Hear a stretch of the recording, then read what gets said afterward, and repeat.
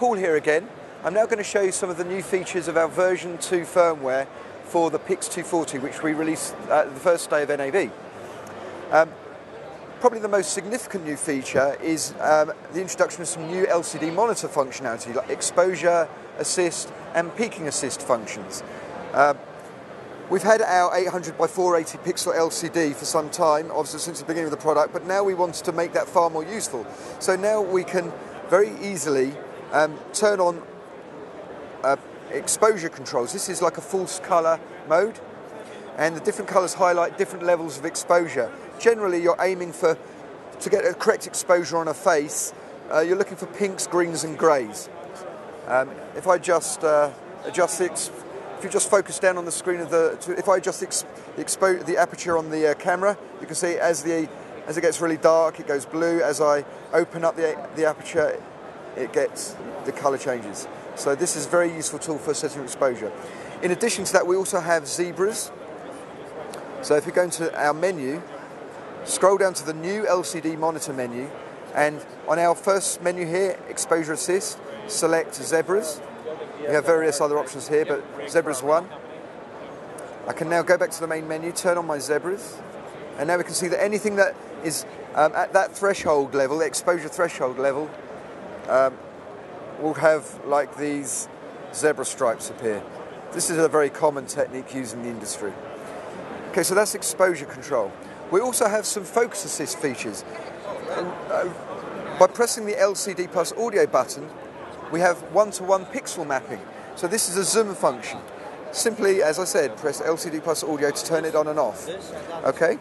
Now, once you're in the zoom mode, you can use the encoder to scroll up and down through any part of that image, and also from side to side using the fast forward and rewind keys.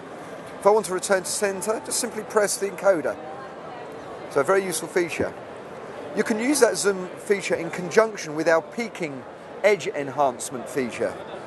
So if I press LCD plus menu, anything that's highlighted in a red edge, maybe you can't see that here, but anything that's highlighted in a red edge is like in focus.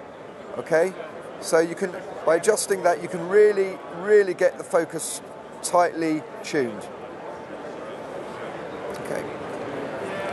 In addition to the focus assist and exposure assist features, we have the ability to also flip the display upside down, which is useful if for different mounting options, if the camera's being operated upside down, various different mounting positions.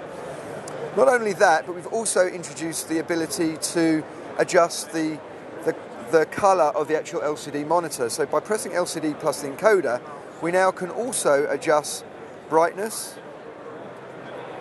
we can adjust contrast,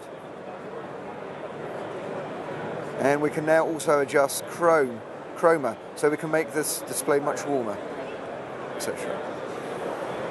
Okay.